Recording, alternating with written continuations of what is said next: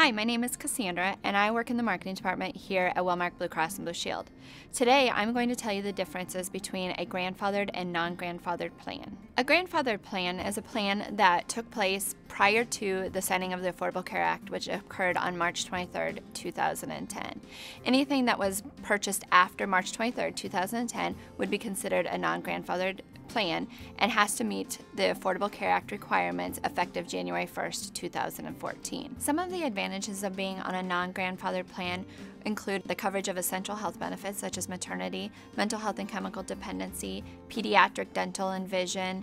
Another example of a benefit of being on a non-grandfathered plan is that all of your copays, every expense that you spend on your medical benefits, whether it be pharmacy, co-pays for your doctor's visits, an ER copay, those will all contribute towards your out-of-pocket maximum, where most likely on your plan today, those don't all contribute into your out-of-pocket maximum. Grandfathered plans are an important option for you to allow you to really make some decisions about what you need in a health plan.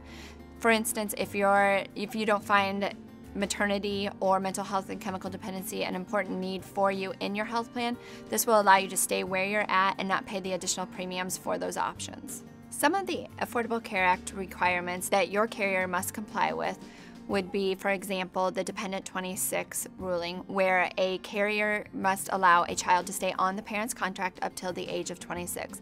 Another provision would be a child under the age of 19 has guaranteed issue coverage, as well as a carrier cannot look at pre-existing conditions. Another example of a provision is that they must take away any lifetime maximums that are on essential health benefits. However, an example of a provision that a grandfather plan must or doesn't have to cover would be covering preventive benefits at 100% cost share. If you're looking for more detailed information regarding grandfathered and non-grandfathered plans, or you're just interested in more information regarding healthcare reform, go to weknowreform.com.